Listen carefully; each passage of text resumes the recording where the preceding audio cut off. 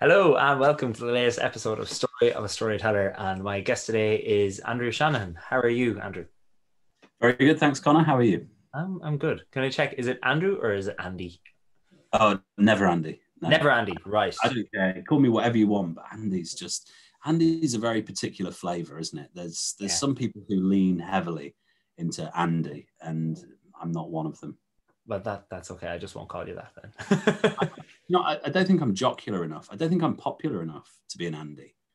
Like, Andy McNabb, there's a guy, who you'd trust and who Yeah.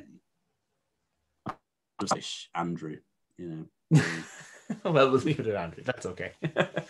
um, Andrew, for anyone watching and listening, is the author of Before and After, a kind of apocalyptic novel that we'll discuss later on, as well as the founder of Man. Would you say Man v Fat or Man versus Fat? What do you call it? Yeah, people say either. I would say Man v Fat, but Okay, well, we'll call it Man v Fat, and I'll call you Andrew, and I won't make any naming mistakes. We'll get into both of them because they're interlinked and they're very interesting. So we'll get into that in a minute. But like before we get into that, I'd like to kind of give us a bit of background of you growing up and how you became this person that had so many different skills and jobs and everything. Okay, sure. So my background as such, I grew up in the Midlands. I was born in Stafford, a little village, well, city in the city. I think it's a town in the Midlands, and we moved a little bit around there. So, and then I went to school in Stoke and went to the University of Manchester. And really, it was sort of relatively typical upbringing, I would say. I don't think there's anything necessarily noteworthy about my childhood as such, but I certainly books were a huge part of who I was and how I learned. We were talking about just briefly before we started this interview about 2000 AD, Yeah. and I sort of, in a rather glib way, said I think 2000 AD might have taught me to read, and I think that there is some truth in that, it was one of those moments in your reading career where you actually realize that stories have different levels. Yeah. So, I think I'd always read 2000 AD, never quite understanding that it was a satire of authoritarianism and how, Judge Dredd wasn't necessarily the perfect hero that I thought he was on first reading, and that actually there was something terrifying about him as well. And I think that some of the authors who took Judge Dredd on really brought that out in the most magnificent way, because from cell to cell, you're either cheering him or fearing him and thinking, goodness me, what a horrific future there is in Mega City 1, Yeah. for waiting there for us. So I think that that for me was a really formative reading experience, because the scales fell from my eyes and I was aware that there was depths in books. And then you go back, once that's been revealed to you once, you go back and you go, do Yeah. you know what? I don't think Animal Farm was about people, about animals all sitting around the trough. I think there might have been something deeper there. Yeah, maybe. Yeah. um, yeah, and I think as well, it's always interesting when like everyone has that moment. It's very similar to the moment when you realize your parents are not perfect, that they're human, that they make mistakes. It's like you then go, oh wait, and you reflect and you think of all the books you've read and you think of all the comics you've read and everything, and you kind of you read everything again almost, don't you? Yeah, absolutely. Yeah, and I think that that those two worlds obviously interlink when you realise that there are these depths. And I certainly, I was a terrible, terrible student. Oh really? Yeah, I mean, I was deeply annoying, I'm sure, because I always used to get really good grades, but never really did any work.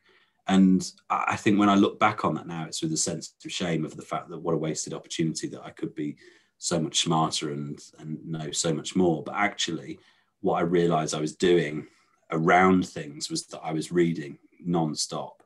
I would read often off the reading lists that were provided for GCSEs, A levels, and courses. But I didn't stop reading, so I had a very sort of broad knowledge base to draw from to answer questions and things. And yeah, that reading is a fundamental part of who I am and shaped me massively.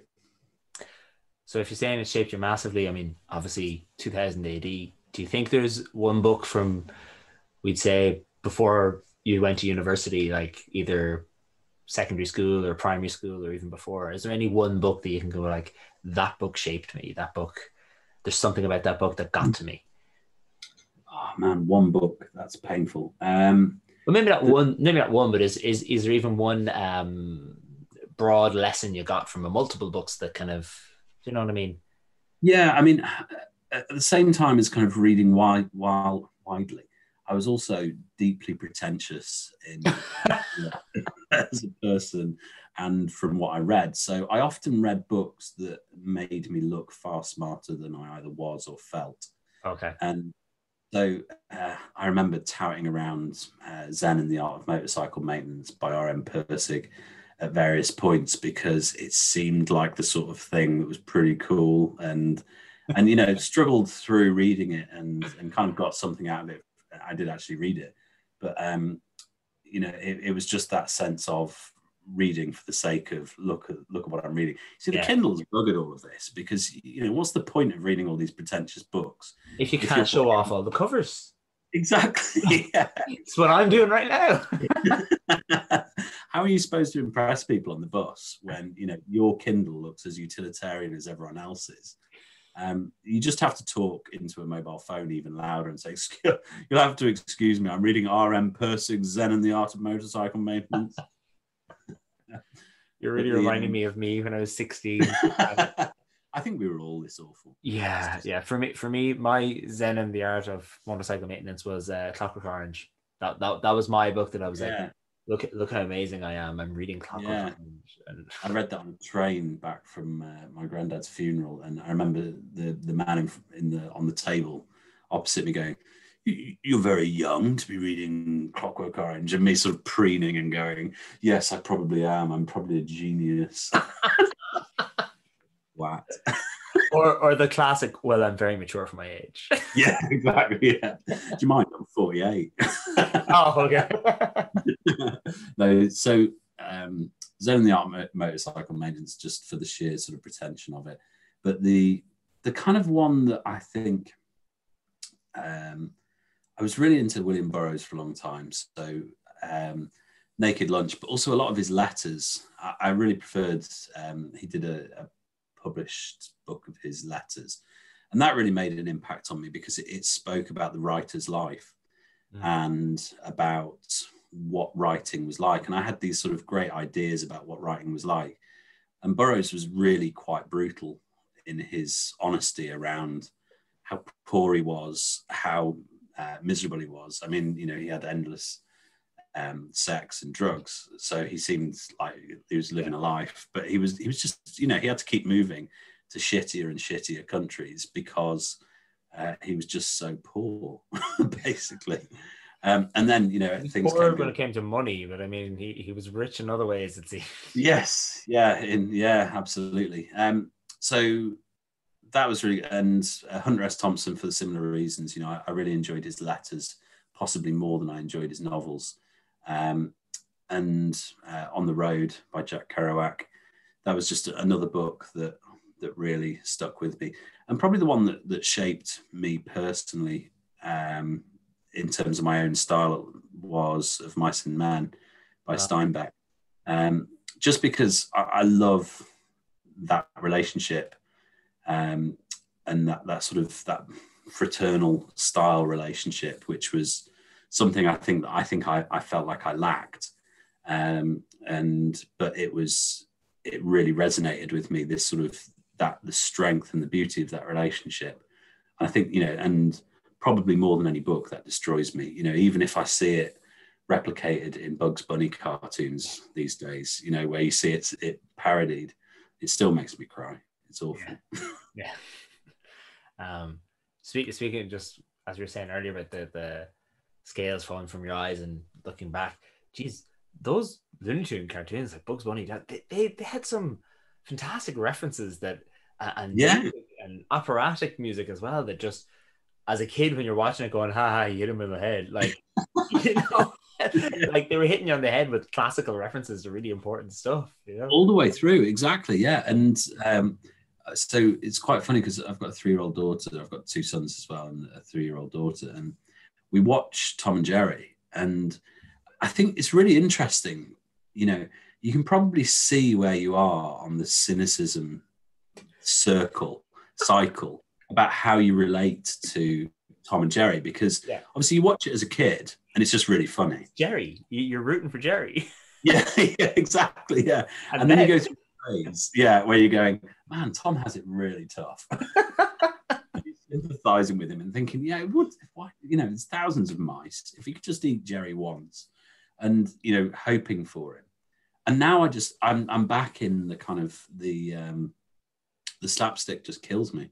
Yeah. Just seeing, like, you know, Tom hit into a big sort of bowl of bubble gum and his eyes going different colors because of the different bubble. It's just, oh man, sublime. So I think, but I'm waiting for my second teenagerhood, really, in probably my late 40s, early 50s, where I'll start going, oh, how repulsive. Slapstick. Yeah, exactly. Yeah. So you seem to have a big sorry, I was going to say an Irish word, a love for stories of all kinds, be they comic books or slapstick cartoons and all the books you've read. So when you were younger, like, were you ever into telling stories and writing your own, or is that something that just came after your career in journalism? First of all, I need you to spell the word graw for me. Oh, okay. It's well, it has a letter that doesn't exist in English, so G-R and then A fada, which is an A but with a little flick on the top. A fada. A fada. Graw. And graw is love. It's one of the loves. There's like multiple words. So like graw is if you have a graw for something, it's you're passionate and you care about it. Like a burning. Yeah, and you can be. You see, we don't even say you can say Tom and graw that, which is I'm in love with you, but that'd be more a lust kind of a love, whereas it's even lum who would be the kind of more nurturing kind of caring love. Amazing. Anyway, this suddenly becomes an Irish topic. So no bad thing. No bad thing. It's fascinating. So, graw, thank you. That's a great word. For me, stories, I think, I remember writing from a very early age, and, you know, wanting to reshape the world through my experiences of the world through what I wrote down. And I think I was just always that way inclined, you know. I don't, it's difficult to say whether you think that can you make a writer, or is there just that natural tendency to write? And I think for me, it was always just a love of words. And, you know, even now when I hear interesting, fascinating words, it's I want to know them and I want to soak them up, so that, because when you have a developed vocabulary and you have an ability to wield that, I don't think there's anything more, I don't think there's anything sexier, I don't think there's anything more powerful, I don't think there's anything more wonderful to see than someone with a rich command of their language using it to its fullest extent. It's devastating. It can be, you know, it can result in absolute hilarity, it can result in sheer brutality, but it's always just a joy to watch. And I think for me, I think the first time I remember writing a story was when we used to go up and see my grandparents in Edinburgh. And, you know, for a kid, when you're driving on the motorway, it's just endless. And so even, and as you look at the beautiful hills out the window, the hills back home. Exactly, marginally bigger, grey. And so just through that sheer boredom and wanting to write. So I remember just filling up exercise book after exercise book and thinking that was wonderful. And I think I was always like that. I kept diaries when I was a teenager, which were obviously read by parents and things like that. And it was just a natural instinct in me to put things down, to try and write and to try and express myself in that way. And I think it's partly because I often felt more fluent in the written form. You know, I like talking to people, I like expressing myself verbally, but I feel like you can reach some people, you know, you listen to Stephen Fry, Will Self, people like that, and they can express themselves absolutely pinpoint accuracy as they're talking. And that's amazing. That's just, you know, what a skill.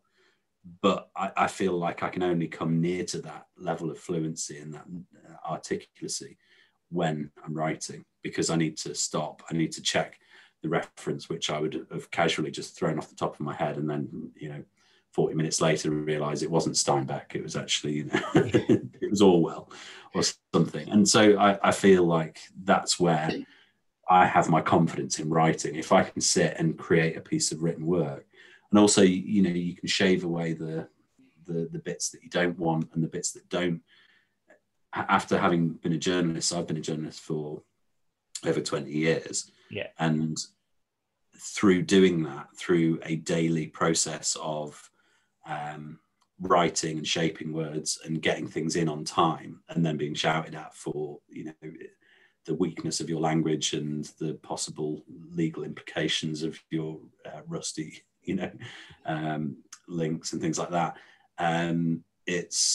You learn to shape language, and that's where I feel most comfortable, is in sitting in front of a computer and writing a passage of text. Yeah. Seeing as you mentioned your work in journalism, and I think it's a good point, because I think now in like, we're recording this November 2020, and with Trumpism in the US, and you have Brexit as well over in your part of the world, in the UK. I mean, it just shows the power of using particular like, it shows the power of journalism, whether for ill or for good, I think. And we won't get too much into Brexit and Trump, because God knows that could be 10 episodes of a podcast. I might get you back on, maybe, who knows. But no, I think you're right. And I think language is so, it's so important to have the right words. And you reminded me as well of my I'm a primary teacher, and in a child psychology lecture, there was a man, what was his name? Mark Morgan was the lecturer, and he said that above all the subjects that we teach in school in Ireland, English was the most important, because if a child doesn't have the language to express themselves properly, then they can't. And then if they can't, that leads to psychological issues, you know, further down the line. And which, seeing as you mentioned Orwell, is the whole point of 1984. If they have edited out so many words, like, there's no such thing as brilliant, it's double plus good. It's to suppress people and all that kind of thing. So and it's about the control, isn't it, that you can exert through language.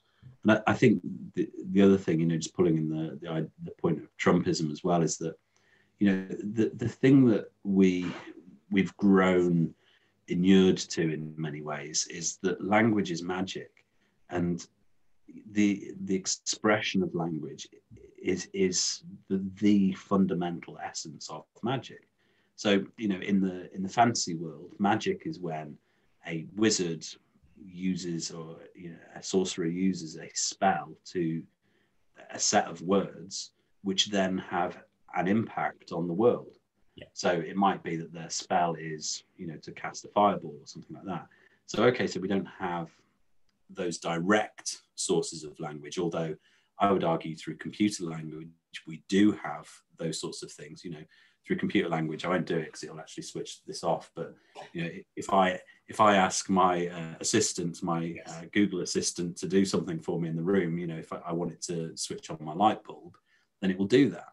So I would argue that through language and through computer language, we've created a situation where we can have this incredibly direct impact on our world, but also through a broader sense as well. If we want people to experience things, so I think I said before about the fact that if you want people to laugh, or if you want people to cry, or if you want people to change their mind, the way that we can do that is through the eloquent expression of language. Yeah. So how is that not magic? Yeah. I just, don't see the difference between the two, other than that one uses, nonsense, often Latin-esque phrases. Exactly. So how did you get started in journalism? Like, was it something you went straight into after university, or was it kind of something you stumbled into? It was something I stumbled into, really, because during university I wrote for the student newspaper. Actually, as is typical for me, I came to it very late. It was just after I graduated that I started writing for the student newspaper, Oh, of which course. which sounds kind of weird, because obviously you should be a student, but I think they wanted to do a series about people who just graduated. And so I started writing for the student newspaper, and just really found it thrilling to have something that you wrote. You could occasionally see people, this was in the days of far more printed media, obviously, but you could see people on the bus reading the student newspaper, and they turn over and see your column and then flick past it, obviously. But they briefly there. Yeah, exactly. Yeah, there was still that subliminal moment where they could have impacted. You could have impacted on them, and it was really a eureka moment for me, really, that this was an immediate way for me. I knew that I wanted to write fiction ultimately, but I think I was very aware that was a tough slog. Whereas writing for the newspapers and writing for magazines was a way that you could get paid, and B, a way that you could very quickly learn to write on it's becoming a professional writer. So if nothing else, I believe that I'm a professional writer, someone who can respond to a brief and turn in 2,000 words tomorrow on pretty much any subject that you care to give me. And that was really what taught me. So from there, I started working for a publishing company in Manchester who did a lot of magazines and products for graduates and students. So if you ever went into your careers library or careers office while you were at university, then all of the publications and the magazines that they did there were from a company called Graduate Prospects. And that's the company that I worked for. And they were really, really good at developing. They had, they published an awful lot of magazines. And so they needed journalists and editors. So I started as an editor and as a journalist, but also functioned as an editor on some of the other publications. And that was a really, really valuable learning experience, because not only was I churning out my own copy, I was also reading other people's. Yeah, I was going to say you're getting both sides of it, aren't you? Because not only you doing your own, you're also correcting others. So there's something I keep saying that I'm in a writing group and we meet once a month, and I learn 70% of what I learn from that group is reading other people's stuff and seeing, oh wow, there's something. Do I have that same issue, or do I make that same mistake in my own writing? And it kind of Yeah, absolutely. And it's formative. It's so useful. And for anyone who, younger people who are potentially looking at writing, who are listening to this, absolutely get yourself into a situation where you can correct other people's work. And funnily enough, that there's an awful lot of work out there for it at the moment, because if you offer work as a proofreader, often, people are more than happy to have you proofread their work. And it gives you that experience of going into a malleable page of text with someone else's work and shaping it and seeing what happens if you pull out that paragraph and if you pull that out. And I think probably, arguably, my skills are greater in terms of editing and rewriting than they possibly are in writing. So, I feel very confident when it comes to having a block of text and being able to shape that. And I'm still assailed by doubt and worry when it comes to actually putting that text onto the page. Aren't we all? So There's one tiny thing you mentioned on your profile on your Amazon author page that I just have to get more info on. You said, I know what this is about. I'm reading, you know what's coming, but people listen. Yeah. So you said you wrote an article or something about which injury hurts the most. An article for a children's science magazine, which received more complaints than any article they'd ever run. So, yeah. Huh? What? Why? Tell more. So what it was that there was this great children's science magazine that used to be available in newsagents before newsagents stopped selling magazines and it being a profitable business model. But it was a really cool magazine because basically what you realize when you write for this, I'm not a science specialist, but it was for children, so therefore I'm smarter than kids, broadly speaking. So therefore I was qualified. And it was amazing. Yeah, exactly. Yeah. It was really cool because you realized what it was that your readership wanted, and what children want is just the grossest, bleakest, darkest, snottiest. You're a primary school teacher, so you get this every single day. I mean, there's a reason Horrible Histories, I'm sure you know that series of books, like they skyrocketed in sales when they first came out in the 90s because it did have all the gross things, and it's for that reason. But anyway, sorry.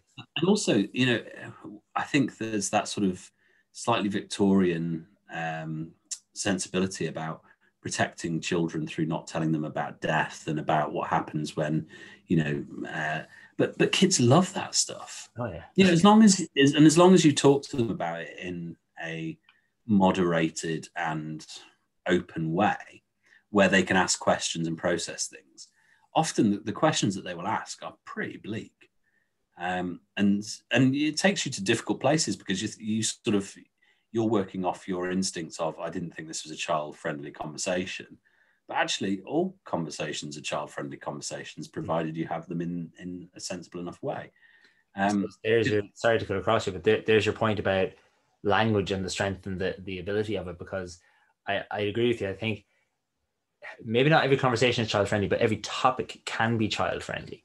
And you just have to use the correct language that both teaches or explains that topic, but at the same time doesn't overwhelm them or introduce them to concepts they're not ready for. So it's all about using the correct language. I think that's true. But then, I mean, you're sort of aware that, child abuse is a thing that happens in this world. And I'm not saying that, all conversations are about child abuse, but so therefore, that being the case, you realize that you have to have that conversation with some children. Yeah. Because otherwise, how on earth do you help them process that sort of reality?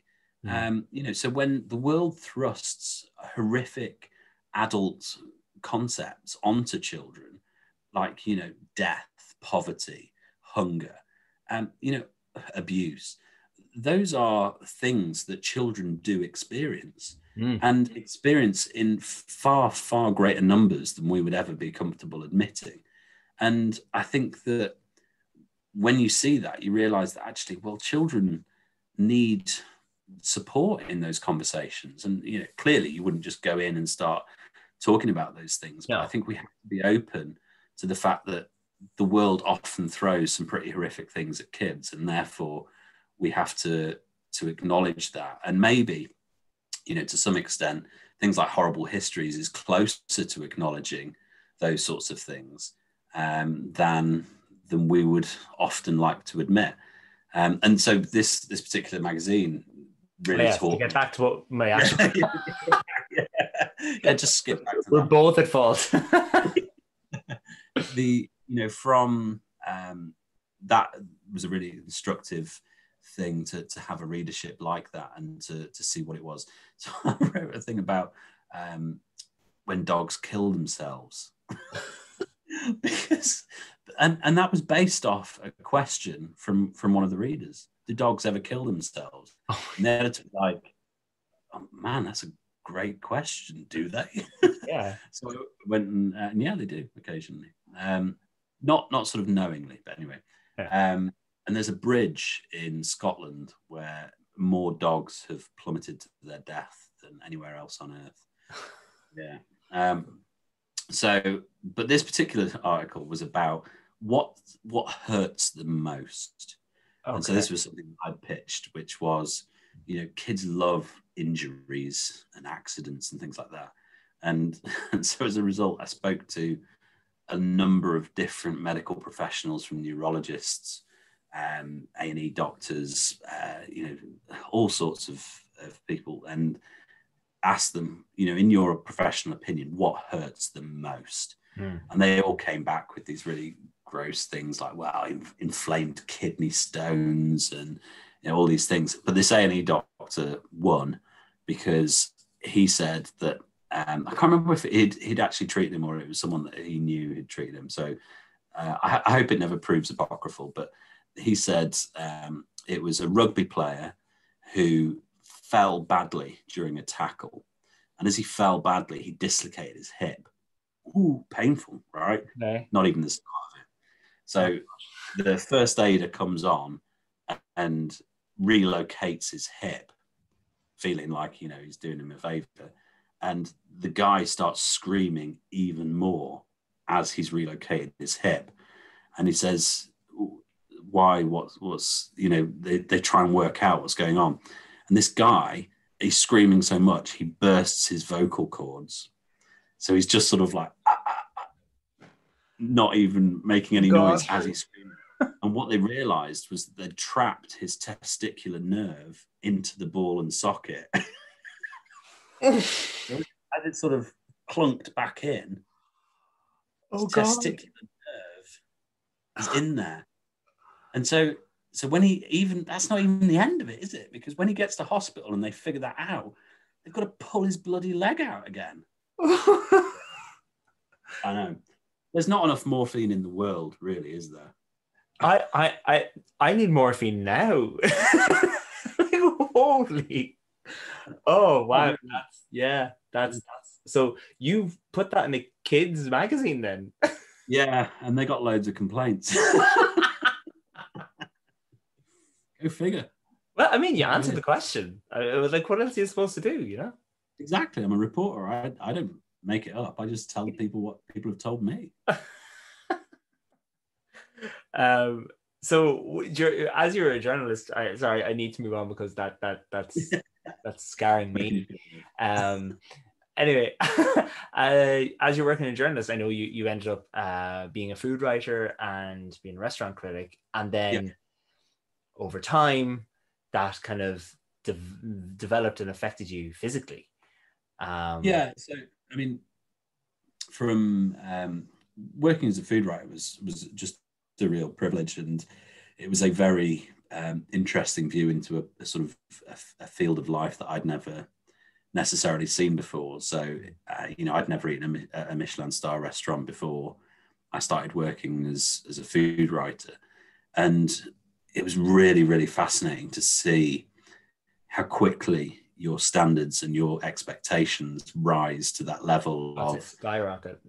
Yeah, exactly. Yeah. So then you're walking into your local harvester going, oh God, they're not even doing a crumb sweep. You become this absolute monster. It does actually change the way that you enjoy eating out, because it becomes, you find yourself. So I was a restaurant critic for the Metro. I reviewed for the AA Guide and for a number of different places. I won a competition for Best Young Restaurant Critic and things like that. And so it was a really fun thing to do. But I always came at it from the point of view of, I have no experience of this, because my broad general view was that 70-80% of the country have probably never set foot in a Michelin star restaurant before. Yeah. And actually a good proportion of those people are probably terrified of doing so, because God alone knows I was. And so and one thing I've never been frightened of is just wearing my idiocy as a sort of shield and going in and asking stupid questions and not really caring if people went, who's that twat? It's just sort of part of the course.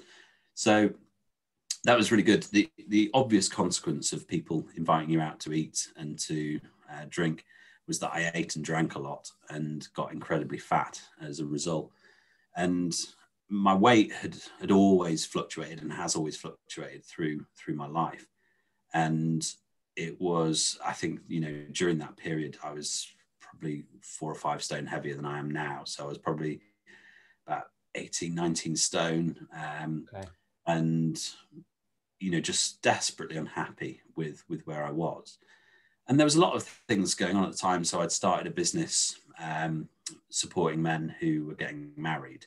So we did a lot of writing about wedding speeches and best men, father of the bride, that sort of thing. And I just sold that business and I was working stupidly long hours. I was stressed and I was pretty miserable in truth, because I was just sort of consumed by work. And I'd really let my sort of weight balloon. And it was really difficult for me at that point, because I wanted to lose weight and just didn't feel like there was any support out there, really.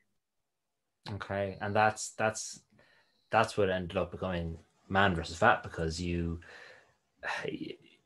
I was reading on the about page of that you kind of went to explore losing your weight and becoming healthier, but that most of the things out there were, would you say it's fair to say they're aimed at women, or it's just that it was mostly women that went to these things? What do you think it is? Like, I'm talking the likes of Weight Watchers, Slimming World, Yeah, it's a really interesting question. It's sort of a chicken and egg question in some ways. Was it targeted at women and therefore only women went? I think it's probably broadly true, because if you look back to the formation of some of the earlier organizations like Weight Watchers, they were sold and marketed through almost like Tupperware party style deals in the 1960s in America, where it was, the women got together to talk and to have social interaction. But the kind of the purpose, or the meta purpose of that meeting was weight. And so people who felt that they needed to lose weight, and clearly these were operated, we're talking back in the 1960s, where men were away at work, and you could almost see that that was a divergent point for culture, because this was where weight, fat, the diet industry became a female entity. It became a feminine issue. And so, you could even say even weight and dieting and that kind of thing even started in the 60s, because up until then, I mean, like back the 50s, people were just recovering from World War II. And Sure. World War II, there were definitely people that had weight issues in those times, but not to the extent that there is now. Or, so I'd say it's kind of a thing of, it both started in the 60s and also started aiming at women in the 60s, you could nearly say. Undoubtedly, yeah. And I think that's a really interesting sociological point about the fact that, from in the 1960s and the 1970s, fat was almost sort of like this sort of almost a point of pride in some ways. Yeah. Because if you go back to a very short period before, so the 1950s, 1940s, so where these people's parents would have been influencing them, the fat wasn't an option.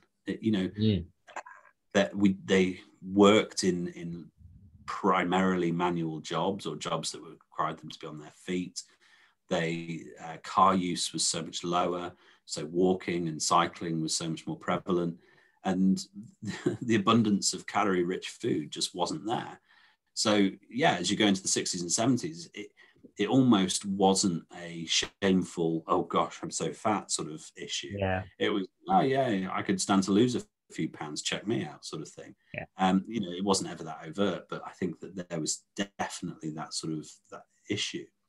And so, you fast forward through the decades, and you can see why weight and fat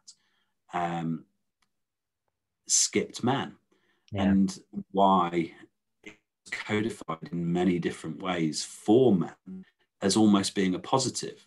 So you had these situations where, there were Hollywood stars who were male who were larger. Yeah. And yes, some of them were in comic roles, but not all of them. Mm. And so there were still these people who men could identify with. And still to this day, we have people joining up with Man v Fat who say, I don't want to become thin, because thin is seen as weak. Yeah. Yeah. And actually we have just as many, well, we have a number of men who come to us and say, actually, my battle with weight is putting it on. Mm. Because men who genetically are often quite thin sometimes feel dreadful about that, because they feel that leaves them weaker and less important, and that they're pilloried for that. I mean, God, what a world. But There's it's no that. escape. It's you're either you don't have enough weight or you have too much of it, and that seems to be the line in the sand, doesn't it? Yeah, and it's but I think through my own experience of kind of feeling really, really miserable with my weight. So Man v Fat started in 2014 when I kind of started to lose weight. And I've said this a few times, but genuinely, this is a true story. I went to Weight Watchers and was the sole bloke lurking in the back of the class, like, a total freak. And in this particular class, the leader said, I'm going to talk about, your weight during your period, and how it can fluctuate. And so don't worry, girls, if you're kind of a pound on, a pound off during your if you're menstruating. I was like, that just isn't my problem. You're like, what about me? Why is my weight fluctuating? If I get my period, I'm going to hospital. And it's just that sense of that they weren't covering the topics that I knew were important for men, which were, I was working far, far too long hours. I was, that meant that at points I was having to eat from service stations, and there was no healthy food there. What do you eat if you're going to go to a service station and eat healthily? There's a question. And there are all these sorts of things where, and how do I fight against the fact that my mates, if I tell them I'm on a diet, they're going to say, come on, come for a curry, fat arsehole, come on, it doesn't matter, let's go for a pint. And, the role of alcohol in men's lives, those sorts of things, so it felt to me like weight needed a gendered answer, because you needed to be able to say, and also the other thing as well is that men are very, very, find it difficult if they are in mixed gender groups when it comes to weight loss. So it's difficult because some of them clam up and don't want to talk about the things that they found difficult. And so when we started Man v Fat, there was just this real rush of agreement that this was something that needed to exist. Yeah. And I'd started the crowdfunding campaign on the lines of, is it just me who feels this way? And we had 3,000 guys who signed up in the period of that crowdfunding campaign. It got shared by people like Jamie Oliver and the British Obesity Society. And there just seemed to be this real upswell of support for it as something that needed to exist. And very fortunately, that's never really stopped, really. I mean, I say very fortunately, but at the same time, I wish that wasn't true. It's one of those businesses that you wish that you could go out of business, because ultimately, it's not a nice. You set it up because there's an issue, and you'd rather the issue wasn't there. Totally. While it is there, here's one of the solutions, and that's something I'm really interested in. Is you said you look at Man v Fat as a gendered answer to weight loss, and I know that there's some people out there that are listening, and even there's a part of me that's going, no, you can't have an exclusive thing gender wise, but it's I suppose from my understanding about Man v Fat isn't necessarily exclusive. It's more including those that were already excluded. It's which is weird for like for men to say, well, actually, we're in this realm, we're the downtrodden ones. So yeah. what is it that Man v Fat does to gender weight loss? Like what is it? What are the kind of key things? Is it just even the fact that it's just a room of men talking about their weight, or is there other steps and actions that you take? Yeah, I mean, it's there's a number of things really. I think that I do still believe strongly that there needs to be a gendered approach to weight loss, because I still believe that the different. So, I mean, you could go from a simple biological truth, which is that men carry more muscle than women biologically. So that is not a sort of controversial statement. That's just a biological truth. And as a result of that, men's metabolism tends to be higher.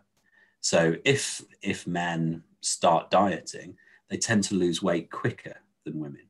Yeah. And if you put all of those people in the same room, so if you put men and women in the same room and say you are on a weight loss journey together, often the men will outperform the women. If the men stay, arguing that, everyone and does actually stay the course of the program, men will nearly always outperform women because they will burn calories at a higher rate. Yeah. So even just that, let's say, for example, so Slimming World used to do this fruit basket per week for the biggest loser. So, if the one bloke, Barry, at the back of the class, who's got, is 19 stone, needs to be 14, if he's on it, he's going to win the fruit basket every week. And the women are going to hate him for the fact that he's taking home the fruit basket. And it's not the fact that, it's just the fact that there is a difference between them. Yeah. So that, I mean, that's quite a trite point, but it shows. It's a very basic one. And not only that, I mean, if you are the only man in a slimming world class or weighting world class or weight watchers class or whatever, and you are losing it faster, apart from the fact that you're the only man there feeling ostracized and feeling different, if you're accelerating and causing feelings of jealousy amongst the people that are there with you, that's going to make that worse. So yeah, absolutely. So, and that actually points towards one of the things that we did to look at supporting men, which is the fact that men are often quite competitive.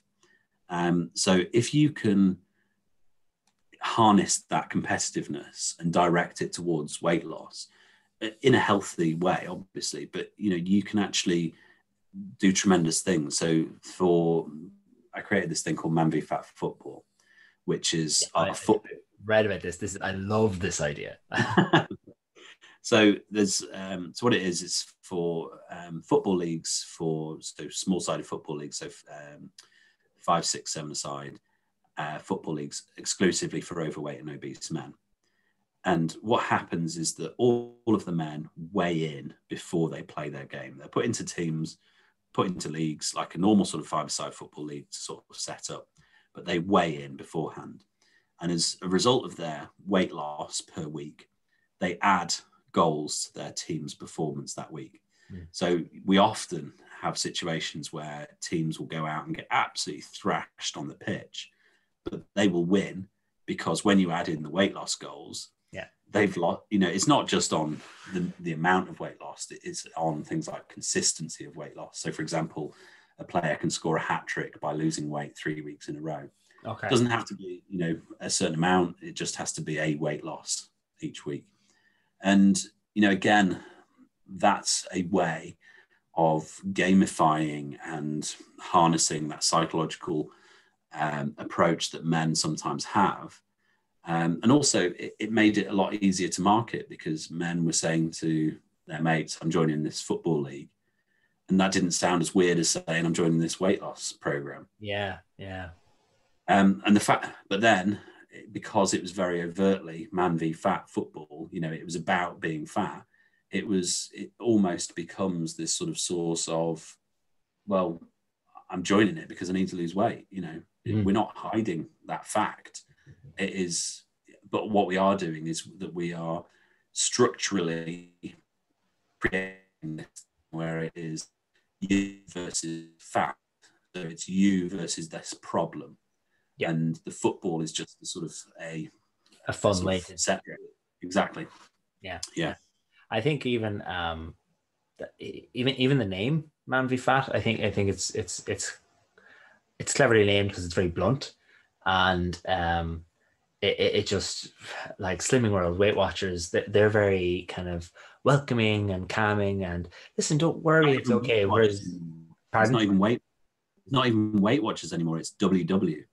Yeah, even that, like it's even kind of hiding, well, not hiding what it is, like everyone knows, but and there's nothing wrong with that because I do think there is, like, I mean, we're talking about the gender differences of weight problems. I think, um, like you were saying, men are kind of don't want to get thin, but equally women are consistently, constantly barraged from a very young age about their appearance, with the Yeah. weight being one of the things of the appearance.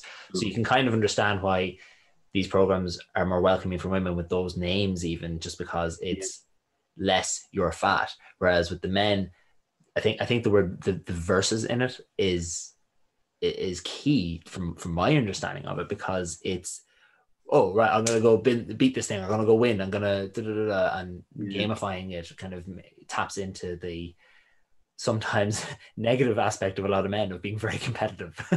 So Yeah. it's Yeah. no, it's very interesting because it's something that I have never really thought deeply about, and then No, in sure. researching for this, I'm like, whoa, there's actually so much here. And I mean, I think the thing that I often thought when it came to Man v Fat was that, people talk about with businesses, what's your niche? Yeah, And who's your audience for this? Well, where's your niche? and you're like, And for it's me, in the name. yeah, yeah, exactly, yeah. But for me, niche always implied like a narrow proportion of something. I mean, I'd have to get the dictionary to look at the exact meaning of it, but I'm sure it's a slice. It's it's a kind of a part of a whole. And the thing that really struck me about Man v Fat was how much of a problem weight is in our society. So, you look at men, and I think this figures might be a little bit outdated now, but it was around about 28 million men in the UK are either overweight or obese. And it's 7 out of 10 men who are overweight or obese. And, when you start thinking about that, you're thinking that's not the overwhelming majority market. Mm.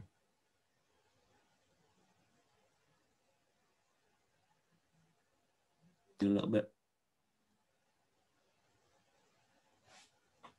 Ooh, you still there, Conor? Yeah, I was still there.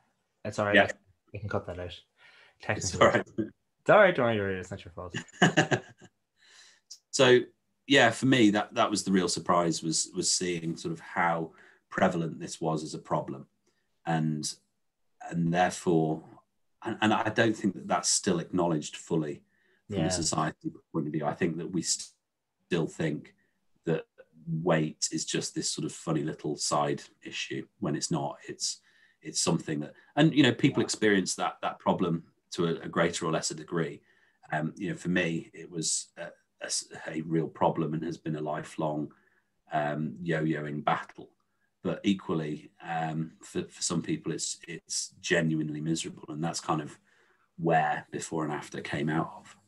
Yeah, and that's good. Look at this. You know how to segue. Like you're doing all like the segues for me. I kind of feel like I just sit back and let you go. So that's what I wanted to ask, because you're right. It is about the fact that it's not really spoken about. And one thing that you said in the when we were first connecting about this was that Before and After, which I'll get you to speak about it in a minute, the main character is I think it's safe to say obese, not overweight. Yeah, absolutely. As you said, it's not just a cosmetic thing that's added in. It's actually integral to the story and the plot and the character's journey. So can you tell us a bit about Before and After? Yeah, sure. So from a blurb point of view, Before and After is the story of Ben Stone, who weighs 601 pounds. So as you say, absolutely obese, category 3, I think that would be, for the height that he's at. And he's diabetic. He needs an operation to amputate his leg. And he's been a shut-in for 9 years in his flat, fourth floor flat in a block of flats. And the book starts when the council comes to take the front of his flat off, so that a crane can take him out of his flat, because he can't safely use the stairs or the lift, and he's going to be craned out of his flat. and he's kind of wrapped up and, you know, made safe for this journey. And at that point, the world ends. And so it's the story really starts when, you know, he's just on the verge of leaving the flat for the first time. And, you know, in a very 2020 way, the story is primarily about someone who is stuck in his home watching a pandemic rage outside his window. And that is, in a nutshell, is what the book's about. And it's such an interesting story because, of course, like it's something we've seen and heard a lot. I don't want to say in the news, but I feel like there was a point in time, like the late 90s to the mid to late 2000s, where like it'd be an E4 or Channel 4 thing where there'd be this kind of documentary or investigative kind of report or something on someone like that. On sorry, what was the main character's first name again? Sorry, Ben Stone. Ben. So like on someone like Ben, that while they're so big and they're so obese, they actually have to be lifted by a crane or by construction work kind of stuff. And it's something that has kind of faded from mainstream media a little bit, that particular type of obesity. And it's interesting to see it come back in your book.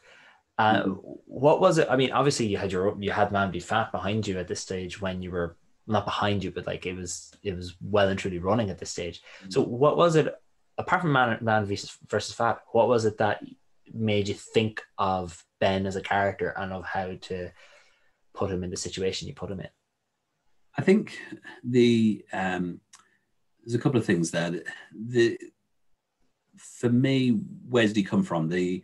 I'd had several conversations and I'd interviewed, you know, over 1,000 guys through doing Man v Fat who were losing weight or wanted to lose weight or had successfully lost weight. And I'd interviewed a number of what are called shut-ins, where people don't leave the house because of their weight.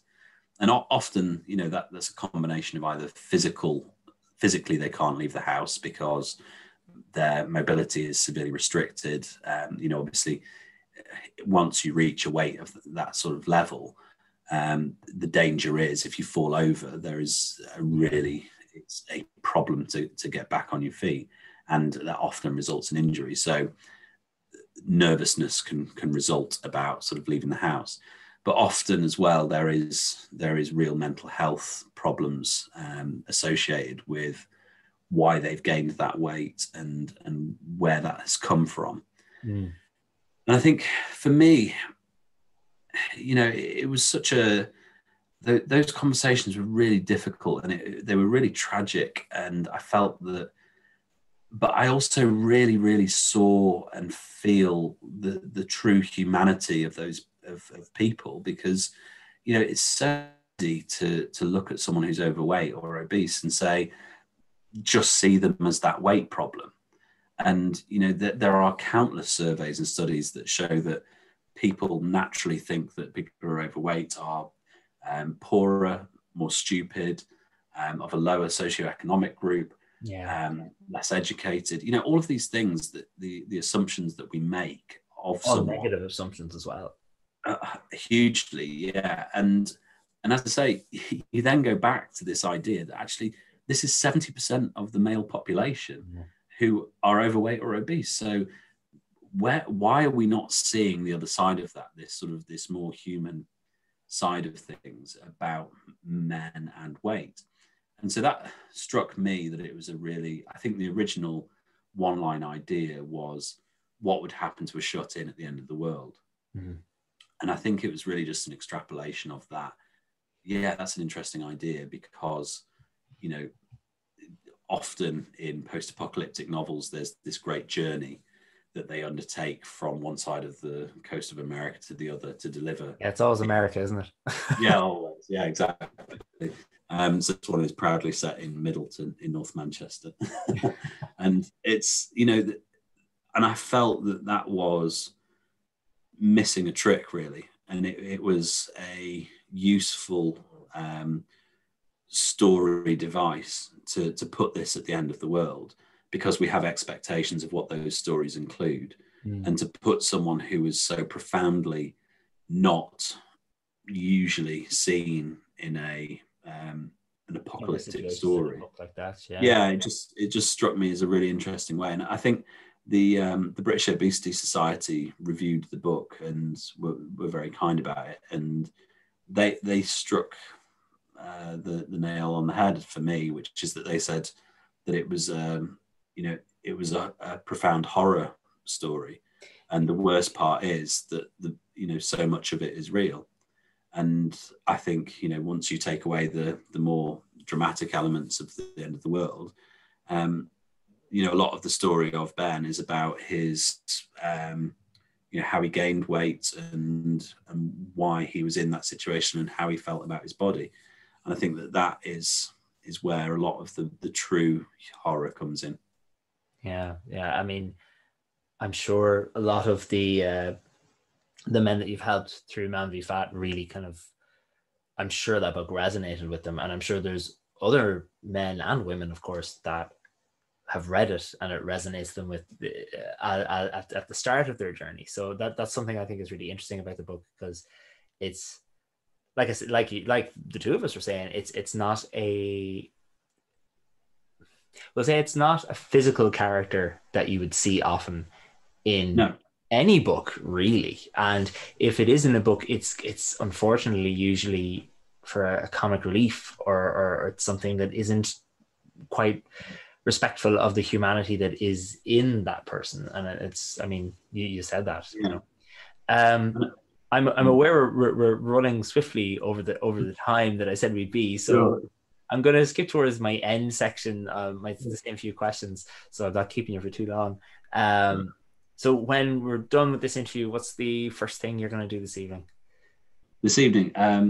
So I'm going to go and take my dog out for a wee. Because it's all glamour here, Connor. Oh, well, it's all glamour everywhere. I have to do the same thing, so it's fine. What's your dog called? My dog is Willow, and Willow. She's driving my boyfriend up the wall in the other room because he's trying to keep her quiet. What sort of dog is it? Pardon? What sort of dog is it? She's a Cavachon, so tiny little white fluff ball. She's a half Cavalier King Charles, half Bichon Frise. Cavachon. Cavachon, yes. Yeah. So what are you going to do? Oh, you're taking the dog out for a wee, yeah. It's as we said, very glamorous. The life of a indie author podcaster. Exactly. Yeah. Do you have any other goals in the future regards writing, and then any goals that are nothing to do with writing? Yeah. Okay. A goal to do with writing is that one day I would like to feel like a writer, and I think that probably a lot of writers would say, well, that's what a writer feels like, is that you never feel like sort of authentic. I mean, my eye has been caught several times by the Hugh Harry trilogy to the left of you. Yeah. And it's profound, isn't it, how different you imagine writers feel. So like, if I'd written that trilogy, a wonderful trilogy which everyone should read, you would go to bed every night going, I'm a great writer, I'm really good at writing, I have no doubt about my writing ability. But I'd be willing to put words in Hugh Harry's mouth and say, I bet at times he goes, oh, I can never put another word on a page again because I suck so awfully. Yeah. And I think that, as much, all I've really learned about that sort of feeling of, just being a gross imposter is that the very most that at least that's what everyone else feels like. What a terrible psychological impairment wanting to be a writer is, honestly. No wonder so many of us drink ourselves to death or shoot ourselves. This public service announcement has been brought to you by Andrew Shanahan and Story of a Storyteller. In terms of non-work. Yeah, non-writing goal. I'd like to have the COVID vaccine. Oh, wouldn't we all? Really? And do you know what? Like, just from the point of view, like, I don't know. You're not the first person I've interviewed for this season of the podcast that said that was their goal. Really, yeah. And it's like, it's just so that I can shut my brain up about it. and just get on to thinking about other things. Like, I think that's what everyone feels like, is that, you know, I honestly think that's why Donald Trump lost as well, is that everyone just felt like they had uttered the word Trump and written the word Trump and read the word Trump as So many times as that they could possibly do, and that they'd had a surfeit of it and wanted something different. And that's how I feel about this year, is that I would just like to move on and be able to focus my brain on my next book and, you know, other and move things. on. Yeah. Just move on. Like it's been a I don't think there's a single person in the year in the world that this year hasn't affected negatively or been a bit traumatic. I feel is a very extreme word, and for some people it has been traumatic, but it's been a slog and it's been difficult, and we all just want to move on. So this is going to be releasing in 2021, so hopefully everyone will be listening going, oh yeah, I remember that's done. I'm going to comment under the video and say, yeah, I've had my vaccine now. I'm feeling good. My last three questions, and they're very short and easy, is one, where can people find you online and find Man v Fat and find before and after? Okay, so they can find me online. Probably the easiest thing to do is go to my blog, which is helloshan.co.uk. So Shan, S-H-A-N. And they can find the book at helpbiscuits.com. And that's HELPBISCUITS. I always worry that I'm going to misspell biscuits, but it's just biscuits. Helpbiscuits.com.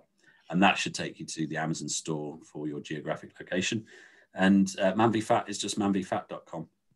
Perfect. Brilliant. My last question, I said three, but I actually can't count. Okay. My last question is, what was the last book you read? I'm going to skip the last one that I read because it's embarrassingly awful. I tend to read, I struggle with, when I'm writing, I tend to read things that I could never even dream of writing. Okay. So I read a lot of detective fiction because I don't think I'm ever going to write a detective book because they're so intricate and you have to be really quite sort of, it's like building a clock or something, just all of those cogs fitting together. And it's only when a master does it that you see how perfectly they all interlink. And so I read, I think it was a Sarah Paretsky, the Wachowski book I've just finished, but I am reading Under the Dome by Stephen King. Very good, very good. You read it? No, I haven't read it, but I feel like I have two to-be read lists. One is all the books in the world, and the other one is all Stephen King's books, which I feel are an equal amount. Because I don't understand how that man can. Like I've read his book on writing, so I do understand how he writes so much, but I don't understand how he writes so much. Yeah, I mean, prolific doesn't even begin to cover it, and also they're like serious chunky books as well. Yeah, exactly. It's when you're reading it on Kindle and you're constantly turning pages, and you're like, gone from 12% to like 13% over 3 hours. Yeah. How long is the book? And then you see that when it was first released, it was released as like 8 paperback books. Yeah, it's nuts. It's impressive, but it's nuts. Yes. Yeah. Andrew, it's been a real pleasure having you on, and thank you so much. I feel like we could talk for 2-3 more hours easily, and we wouldn't be running out of topics. So I must get you on again in the future. Oh no! So, oh, there you are. You're back. God. Yeah, the video is obviously conking out because we've been talking too long. But yeah, Conor, it's been great talking to you too, and thanks ever so much for having me on.